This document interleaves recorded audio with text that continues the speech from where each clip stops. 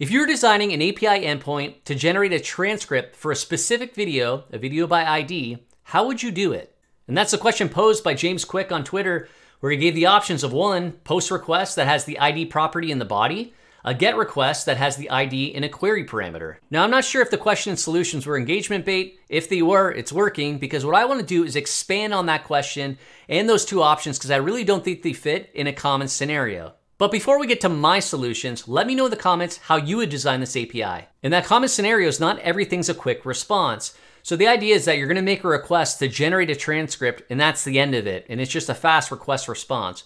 The reality of it is, that's where I'm taking this and expanding on this, is generating a transcript likely isn't something that's going to be very quick. It could be long running. So a process that's long running or workflow behind the scenes that's long running is that something's going to take a long time. Do we really want to have the client make that HTTP request and just wait for the generating of that transcript? Likely not. Before I talk about some solutions, I want to thank EventStore for sponsoring this video.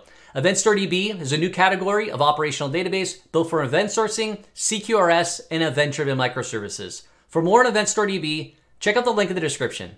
So the two options given of a post request with the ID of the video in the body, or a get request with the ID in the URI and a query string, that's not really what I'm concerned about. More the root of the problem, what I really want to see or think about is, how do I handle a request that's going to take a long time? We're going to have a long running request. One solution is to perform that work asynchronously, so that when our client makes the request to our HTTP API, we're not generating that transcript or doing that work immediately. Rather, we're just going to place a message on a queue.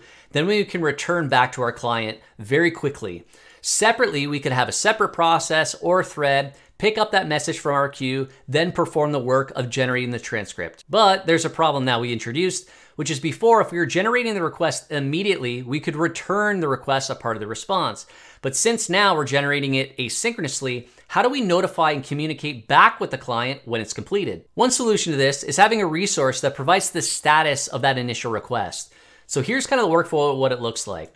We have our client make that HTTP request to generate the transcript. That's a post request, for example. The response of that is going to be a 202 accepted. In that, there's going to be a header that's going to have location to a status resource, some URI that we can then make a get request to.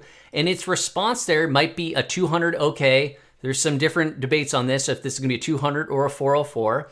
But in either case, what it's going to indicate is that the resource isn't, that new resource that you're creating, the transcript, isn't available yet. So you then may pull that request after some retry that also can be provided in the header to say, okay, I'm still looking for it. Maybe if it does exist at that point, and asynchronously we've generated that transcript, now we can return a 302 found with a location header to the new resource. So that way our client now knows where the new resource is, what that URI is. We're providing it to the client. It can make that request, that get request, and then we can provide it back, the transcript, with a 200 OK. Now this is actually a really common pattern, but you might be thinking, wow, that's incredibly gross. Like, we're doing polling? Really? This is 2024. We're doing polling?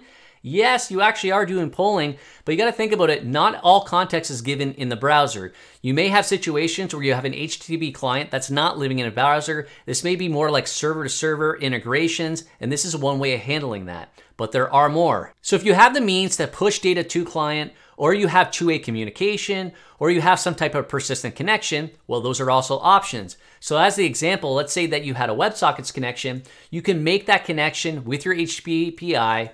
You can then still even use separately your just existing request like we were doing before. That kicks off the work to our broker.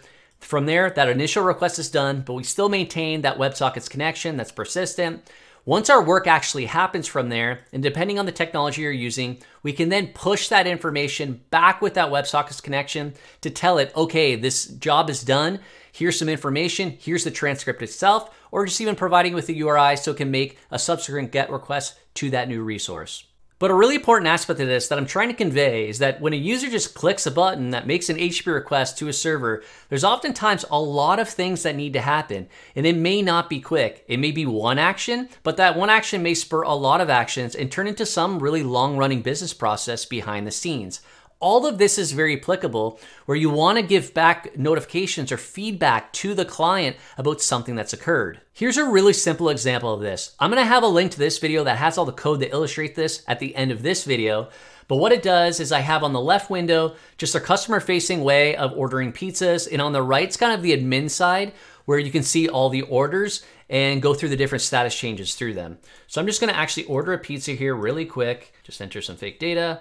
And here's our order. We can see that it's placed.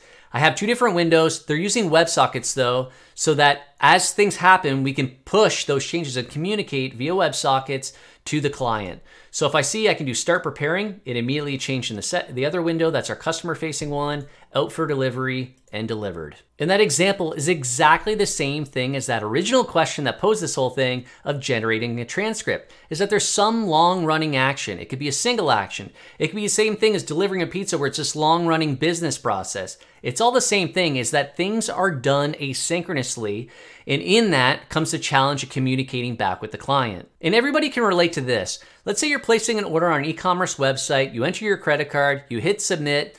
Not immediately is it going to save the record to a database, charge your credit card, and then send out an email confirmation. Likely in most big websites, those are all done asynchronously. And what happens if your credit card fails for whatever reason? You enter the wrong number, wrong expiry, whatever the case may be. What happens?